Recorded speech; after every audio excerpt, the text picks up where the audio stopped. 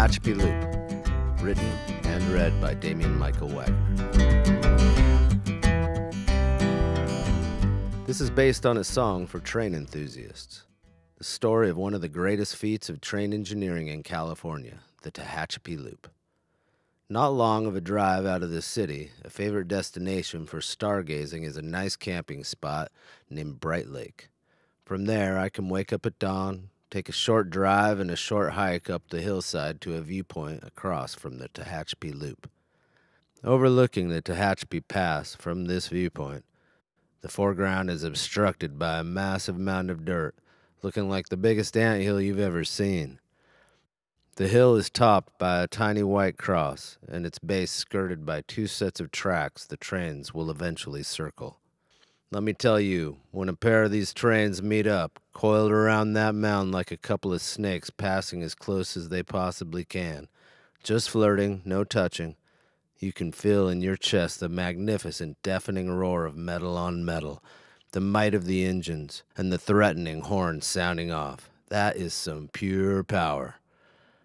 Considered an engineering masterpiece by civil engineer William Hood of the Southern Pacific Railway Company, this marvelously monstrous display of the human spirit's sheer will to be the strongest beast in the forest was built between 1874 and 1876. An incredibly steep incline, or decline as it were, for such a tremendous weight. With an average grade of 2.2% for 28 miles, something had to be done. The world needs Bakersfield oranges. A plaque at the front lookout claims it as one of the 7 wonders of the railway world. Now I might need to write 6 more songs as I hunt for the remainder. Running through the center of the Tehachapi Pass, the tracks wind through solid and decomposed granite, built by as many as 3,000 Chinese indentured laborers using picks, shovels, horse-drawn carts, and blasting powder. This massive undertaking was completed, remarkably, in less than 2 years under the leadership of civil engineer J.B. Harris.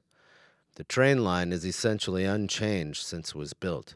A decade and a half after its completion, it is still in constant use by an average of 36 trains every day of the week. The loop allows a distribution of the train's weight as it either comes up or down the pass between Bakersfield and Mojave. If you are ever in need to pull something heavy, try adding a pulley in the mix, and your task might get a lot easier. Before Union Pacific took over the line in 1971, you could actually ride a passenger train through the beautiful Tehachapi Pass and around the loop. The town of Tehachapi, up above the loop, was established in 1860, but nearly fell to the ground almost 100 years later. The town was built at nearly the center of the triple junction of some of the most infamous fault lines in California. One, ominously named the White Wolf Fault. There is also the Gallops Fault, and none other than the San Andreas Fault. In 1952, the White Wolf Fault had a terrible rumble that didn't give most people a chance to wake up at 5 in the morning. Taking 11 souls, this massive jolt to Southern California was not only the largest of its time, peaking at 7.3 on the moment magnitude scale, but the resounding waves continued to produce aftershocks that rocked and wreaked havoc for nearly 6 months after. 4 of these aftershocks registered more than 5 on the moment magnitude scale. If ever you are near Bakersfield or Mojave, you will not be disappointed if you add a side trip, because the loop is a must-see, feel, and hear. And the gorgeous country road to get you there will help you dream your days away.